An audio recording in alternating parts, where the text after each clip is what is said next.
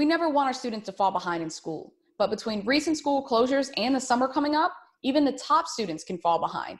I had a chance to speak with Dana Edmonds of the Tutoring Club at Jacksonville, who had some advice for all you parents out there.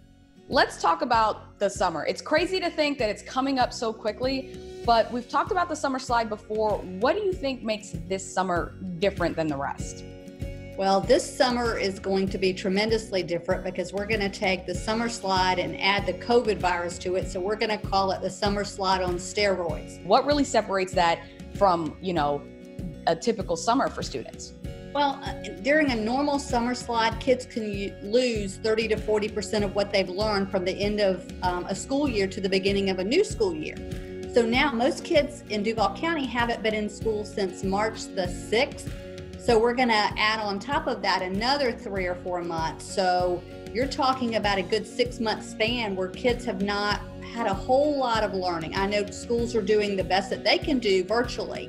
So you're talking about a huge learning gap from the end of the last school year when students, finished in March to August, the new school year starting.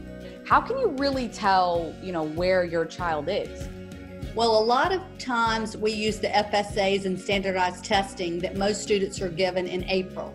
This year, there are none of those standardized tests, which are great. Everybody passes, but it doesn't give you a true look at where the student actually ends up the school year. So we are actually offering to the community until we open. We've got some time on our hands. We've got virtual learning going on that we're going to offer virtual assessments. That means we will give the students an assessment and go over the results, strengths and weaknesses are, so that parents don't have to hit August and say, oh my gosh, what have I been doing? I had no idea. We don't want parents and students to be shocked by going back to school.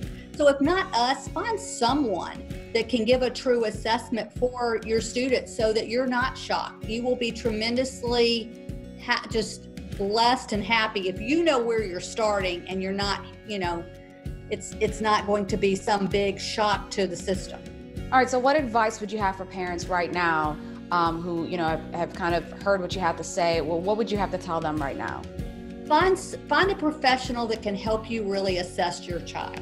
No matter us, whoever, there are a lot of great companies out there, a lot of great people that can do a true assessment and say, hey, your child's fine, you're going to be great when school starts. Or, no, you're a little behind in this area, we need to catch you up. The important thing is knowledge is powerful. And I've said that to you so many times, every time I talk to you all. You have to have knowledge to know what you're dealing with. Don't go into August blindsided. Find someone that can help assess your child, find the skill gaps. That's the most important thing any parent could do.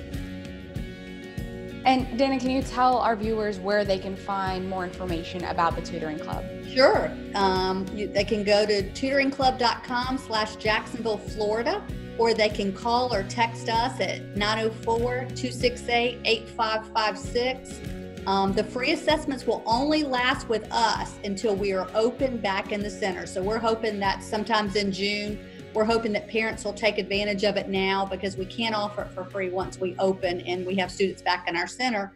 But right now we can. So we'd love to hear from parents. Mention seeing us on First Coast Living. We will make sure that they're taken care of and they'll know exactly what they're dealing with when school starts next year.